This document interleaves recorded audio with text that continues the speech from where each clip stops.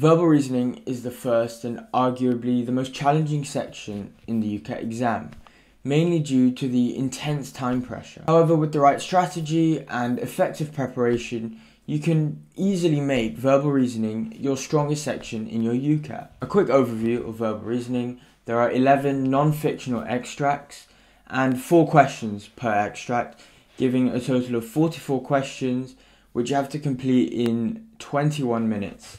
Which, as it sounds, is very, very time pressured. The text can be on a wide variety of topics, both medical and non-medical, and they also do vary in length greatly. There are several different question types that could come up, which I'll go into in more detail later on in the video. The first thing I'm going to be talking about is, well, how do you approach questions in the verbal reasoning section of the UCAT exam? This is what I was doing in my preparation and ended up doing in my UCAT exam as well.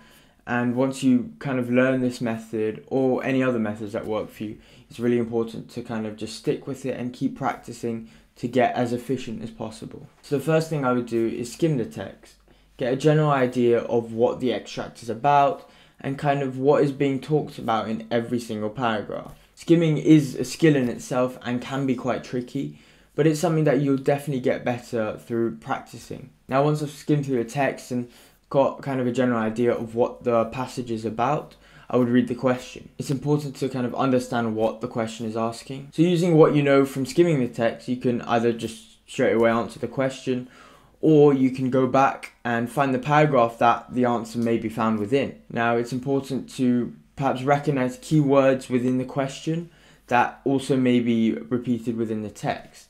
Now, using these keywords to kind of go from the question to the text will help you find the answer a lot easier. Now, one thing to be mindful for when answering a question in verbal reasoning is negatives. For example, if a question asks, which statement does not agree with the author's perspective? Now, it can be very easy to kind of miss that word not, and you'll get the answer completely wrong. So be mindful of negatives or contradictory words. Now, if you're unsure of what to put for your answer, it can be useful just to do process of elimination. So reading the other options, because it's all multiple choice, and eliminating every single answer that you know is not correct, and perhaps leaving it down to 2 answers, and then it's just a 50-50. Now, when it comes to the process of elimination, I would identify keywords in the answer options and try and find them in the text. Another handy tip is to eliminate answers that are perhaps very extreme or very vague, as they're unlikely to be the answer most of the time. And of course, you can cross out answer choices that just repeat the same information, because only one answer is going to be correct out of all the options, and if 2 answers show the same thing, then you know they're both wrong. So using a process of elimination will really help, narrow your answer choices down to perhaps 1 or 2, and you can answer the question and flag it and move on if you're still stuck. The next thing I'll talk about, which is incredibly important in verbal reasoning, is time management. So as I mentioned earlier, there are 44 questions on 11 different passages,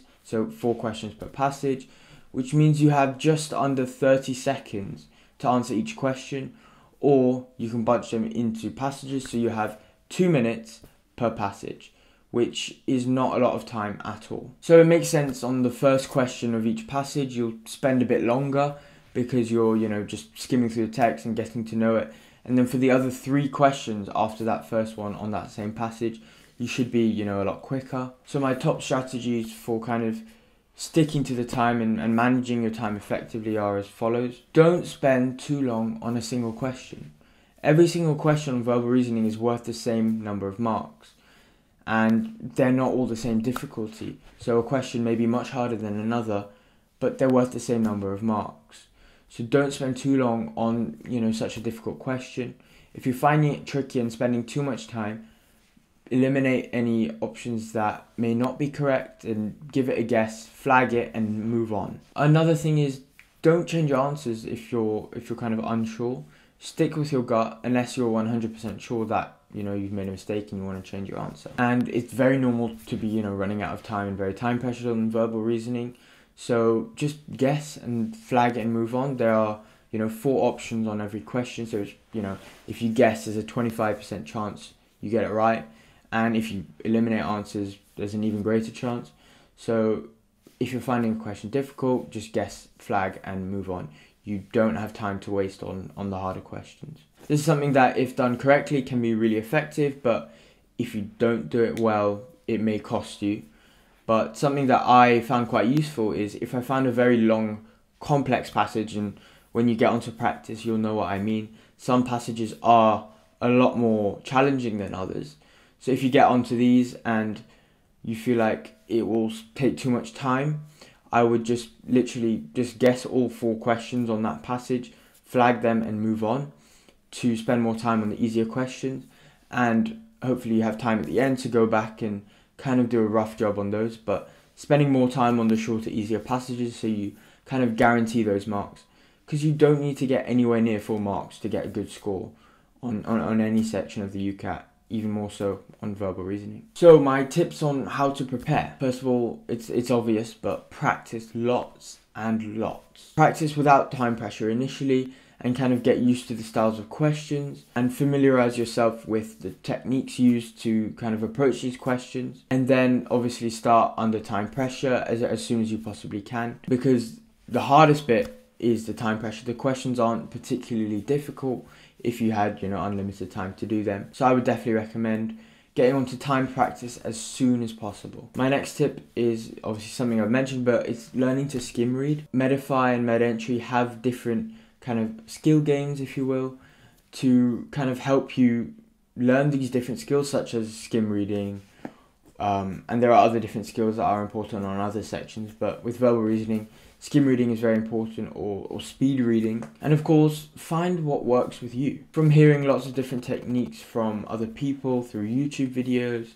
and then practicing all these different techniques, you'll kind of come up with your own kind of strategy to answer questions, and you'll see what works for you in the most effective way possible. It may be to skim the text first, it may be to properly read the text first, although you may not have time for that, but if you can read fast enough. It may also be to read the question first and then just simply skim to find the answer straight away.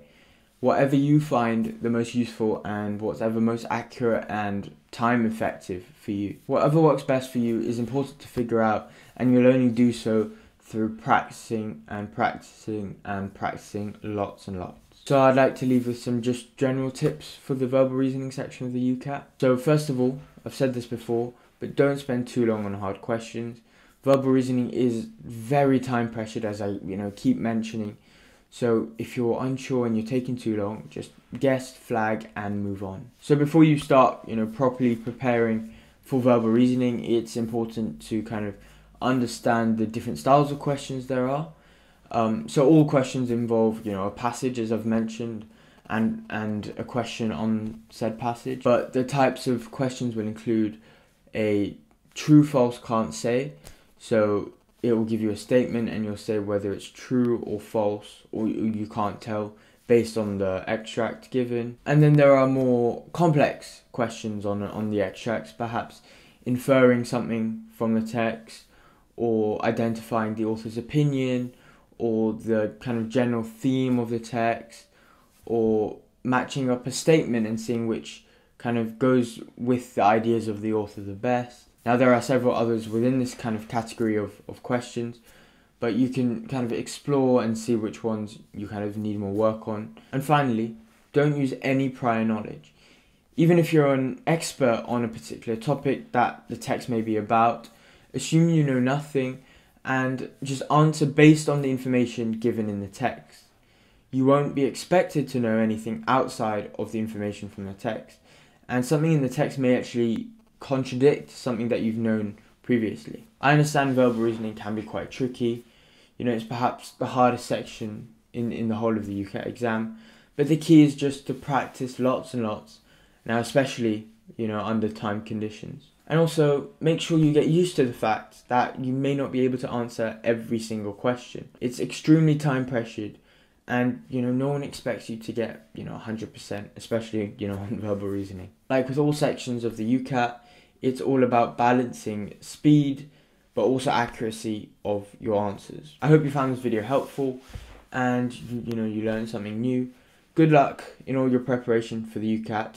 If you have any questions, please feel free to comment or contact me on my email or Instagram, which will be in the description below.